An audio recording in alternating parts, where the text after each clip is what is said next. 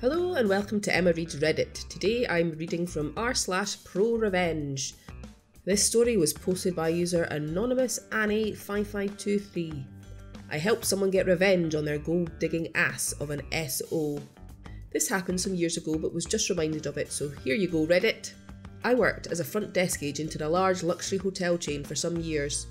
One particular hotel I worked at was located really close to the downtown area, and so we got a large number of young, very wealthy business people who loved to party.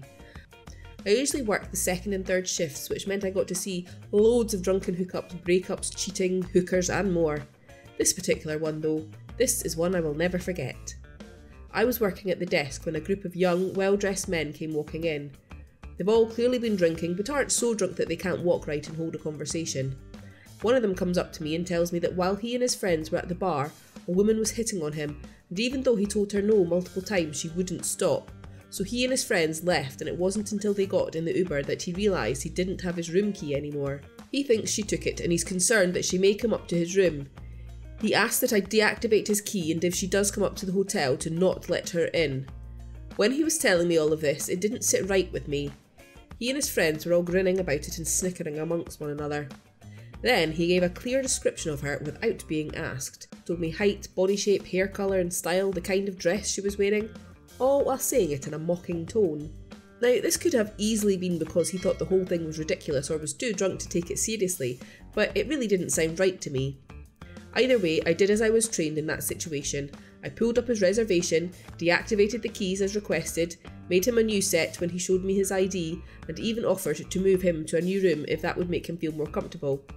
He and his buddies all laughed a little at that and he declined, took the keys and they went to their room. About an hour or so later, the woman he described showed up. Now by this point, my relief for the night had shown up and was sitting at the front desk while I was in the back office counting down my cash drawer. I hadn't had the chance to tell him about the woman. Just as I'm walking out the back office with my bag and about to leave, I see my co-worker buzz the doors open and the woman comes rushing in, cuts through the lobby and down the hall to the elevators. She was barefoot, holding her heels in her hands and knew exactly where she was going. I rushed up to him and told him what the man from before had told me about her. My co-worker looked at me confused. He then pointed to the screen that had the reservation pulled up and told me that when the woman arrived, she went to use the room keys and they didn't work. So he asked her for her room number and last name. She gave both and her name is on the reservation.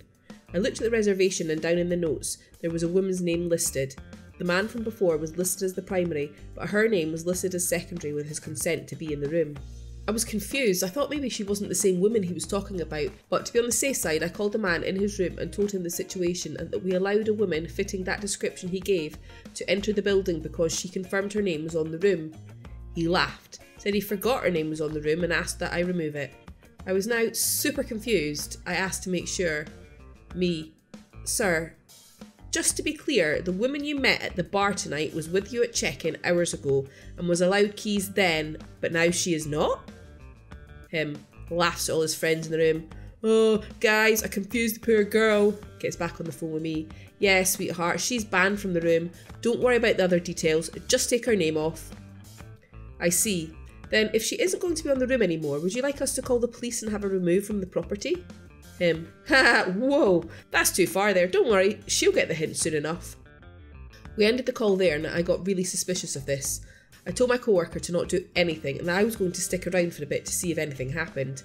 A short time later, the woman came off the elevator, pouring tears, sobbing while on the phone with somebody.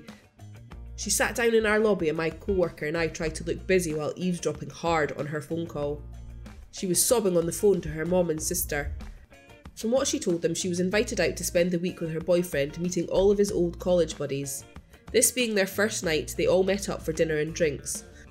After a bit, she went to the restroom and when she came back, she caught her boyfriend hitting on another woman. His friends all bet that he wouldn't do it. When she confronted him, pissed off, he called her a bunch of names and humiliated her in front of his friends and the entire bar. All of his friends joined in on mocking her and he threw in her face that she was nothing without him and dumped her right there. He and his friends then took an Uber back and left her stranded at the bar with no money and no way back. She then had to use her phone's GPS and walk back to the hotel from the bar barefoot. She had heels and walking 2 miles in those was not going to cut it. She was asking her mom and sister for help as he wouldn't let her in the room to get her luggage or her wallet. My heart broke. I felt horrible.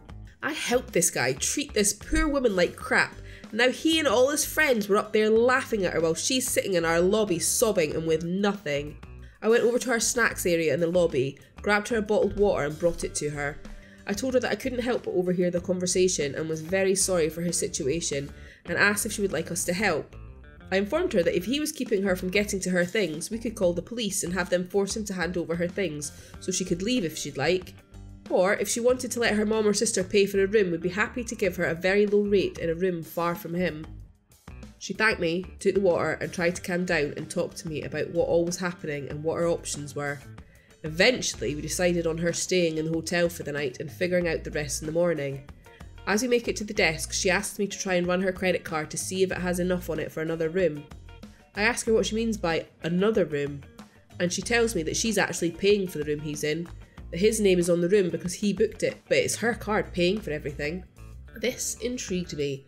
I asked why she was paying for the room if it was in his name. She told me that she's the one with the job, not him, that he hasn't been able to find a job in his field since graduating from college and is essentially living off his parents' money. But just after they started dating, his parents cut him off, so he's been living off of her money. That's why she was so upset and confused by how he was acting all night. He was sweet and doing everything for her back home, but since he met up with his friends, he did a 180 and hasn't been the same guy the entire time. I wanted to tell her that it was obvious he was using her for the money, and that he would probably blame his friends for all of this and try to get back with her later on. But I doubted that she would have listened to me or cared for a complete stranger to butt in on her personal life like that. So instead, I offered up a sweet piece of revenge. I informed her that considering she's the one paying for the room, if she can confirm that it is her card on file with some sort of photo ID and verify the last 4 digits of the card number, that's honestly all this hotel company required, then she could, if she wanted to, kick him out of the room and keep it all to herself. But considering how poorly her night had been, if she were indeed to prove she is the one paying for the room, then I'd be more than happy to provide her the biggest luxury upgrade we offered at our property. Largest suite we had, full hotel amenity access. I'd even have my co-worker fish out a bottle of champagne and some fresh strawberries for her to have sent to her room, all free of charge. She was taken aback by the offer and was very sincerely tempted. She looked like she was about to say no. Then I told her that since she would be upgrading her room, that would require moving her things from that room and into her new one, which means the room that she's currently listed in would need to be vacated immediately. If anyone were to remain in the room after we had demanded it to be vacated, we are required to have them escorted off the property, or they pay for the room. Their choice. She then thought about it, pulled up her card's banking app and showed me the screen. It had a photo of her full name, the card's full number, and the hold from our hotel for the room. She asked if that worked. It was good enough for me. I quickly upgraded her, moved everything over in the system, and before I could say a word to my co-worker, he was already grabbing a set of master keys, a bell cart, and was asking her what her luggage looked like since he would be the one retrieving it for her to deliver to her room. He didn't want her to have to deal with her ex again. She smiled and told him which ones were hers and that she hadn't unpacked yet. My co-worker runs down to the elevators and up to fetch her things, while I make her a new set of keys and send her off to her new room. Once she's on the elevator, my phone at the desk starts ringing. It's the ex-boyfriend and he's very angry about why my co-worker has entered the room and is taking her things. I calmly explain that I cannot give out the private information of any of our guests and that if he would like to remain in his room, he will need to pay for it as there is no longer a method of payment on his room. He blew up. He's making a ton of demands and at the same time yelling at my co-worker to stop what he's doing. But it's obvious from the way he's yelling at him that my co-worker isn't listening to him. I can even hear the guy's friends telling him to chill out and just pay for the room. I then explain that we will give him a courtesy 10 minutes to make a decision, at which point if he doesn't have payment ready then he must vacate the building or we will be forced to call the authorities and have him evicted. He continues to yell at me. He screams, swears, threatens and yells for a solid minute before taking a breath. I then tell him he has 9 minutes remaining and asks if he has come to a decision yet. He hangs up on me. 9 minutes later I call the room and he doesn't answer. I call again, no answer. I call a third time. He picks up then immediately hangs up. I call the police and tell them what's going on and they said they're on their way. The officers arrive, I tell them what's going on, we go up to the room together and the man and his friends are all white as ghosts when they see the cops. The cops explain to the ex-boyfriend and his friends that they're being evicted. The ex-boyfriend starts trying to talk to me, but the cops stop him and tell him to only talk to them. I told him about his attitude on the phone before. The friends are all offering to pay for the room at this point, and the cops look to me and ask if that would be acceptable. I smile very sweetly and say, "No." And the cops nod and start rushing all of the guys to grab their things and leave the room. The ex-boyfriend is the last one out of the door, carrying his 2 bags and complaining that he isn't even given a luggage cart and has to carry his own things. His friends all look pissed at him. I go with the officers to escort all of them out of the building and run into my co-worker in the lobby. He waits until they're all outside in the parking lot to tell me that the woman is in her new room, loves it, and said no to the champagne, she just wants to sleep. I didn't get to see her before she left town the next day, but the ex-boyfriend did try calling our hotel to complain a number of times, and even tried leaving some bad reviews of us online and lied through all of it. I hope she doesn't have to ever deal with him again. Down in the comments, long past the due date, says, "Silly man, the bros before hoes rule doesn't apply when she is the one paying for your life." What did he think was going to happen? She's paying for your life, and now you don't have her anymore. You idiot. J Nelson Ninja X. Lovely revenge. BF should have thought this whole thing through before trying to ghost her. Thank you for watching this video. If you enjoyed what you have heard, please like, subscribe and hit the notification bell so you never miss any of the daily content from Emma Reads Reddit. See you tomorrow.